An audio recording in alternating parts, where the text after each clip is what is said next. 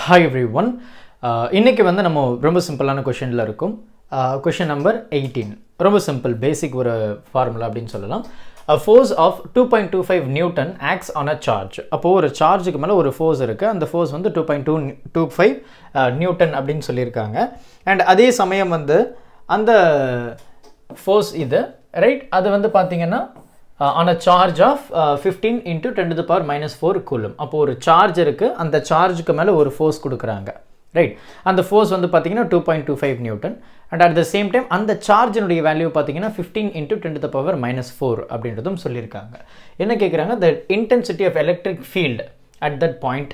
என்ன அப்ப electric field என்னன்னு கேக்குறாங்க சோ electric field உடைய ஃபார்முலா தான் நமக்கு தெரியுமே electric field which is equal to F by Q அதாவது force acting per unit charge அப்படின்றத நம்ம சொல்றோம் இந்த இடத்துல நமக்கு வந்து electric field கேக்குறாங்க கேள்வியில ஃபோர்ஸும் கொடுத்தாச்சு கேள்வியில சார்ஜும் கொடுத்தாச்சு அப்ப டைரக்ட்டா அப்படி சப்ஸ்டிட்யூட் பண்ணிட வேண்டியதுதானே சோ ஃபோர்ஸ் நமக்கு என்ன சொல்லிருக்காங்க 2.25 நியூட்டன் சொல்லிருக்காங்க அதனுடைய சார்ஜ் வேல்யூ என்ன சொல்லிருக்காங்க 15 into 10 to the power minus 4 அப்படினு சொல்லி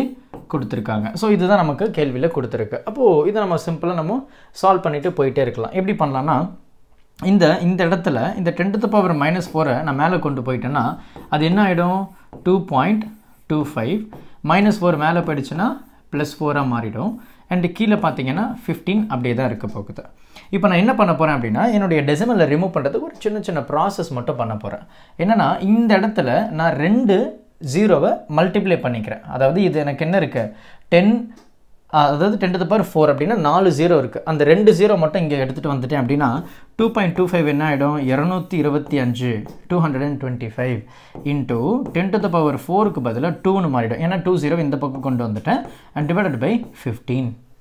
இல்ல 15 அப்ப இந்த இடத்துல பாத்தீங்கன்னா 15 right 5 டேபிள்லயே பாப்போமே 5 3s are 15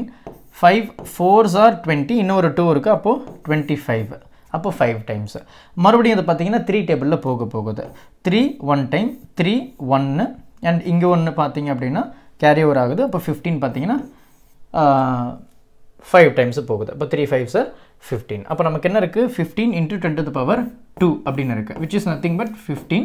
10 to the power 2 ரெண்டு 0 எடுத்துக்கலாம் and அதனுடைய யூனிட் நியூட்டன் per கூலும் அப்படி எழுதிக்கலாம் ஏனா ஃபோர்ஸ்னுடைய யூனிட் நியூட்டன் சார்ஜ்னுடைய யூனிட் வந்து coulomb so Newton per coulomb so இப்போ நமக்கு ஆப்ஷன்ஸ் பார்த்தோம் அப்படினா நமக்கு 150 இல்ல 15 இல்ல இந்த 1.5 இல்ல நமக்கு என்ன ஆன்சர் இருக்கு option C 1500 Newton per coulomb தான் நம்மளுடைய electric field intensity for this question பொறுமையா பாருங்க டவுட் எதுனா இருந்தது அப்படினா மறக்காம கமெண்ட் பண்ணுங்க thank you help this with a smile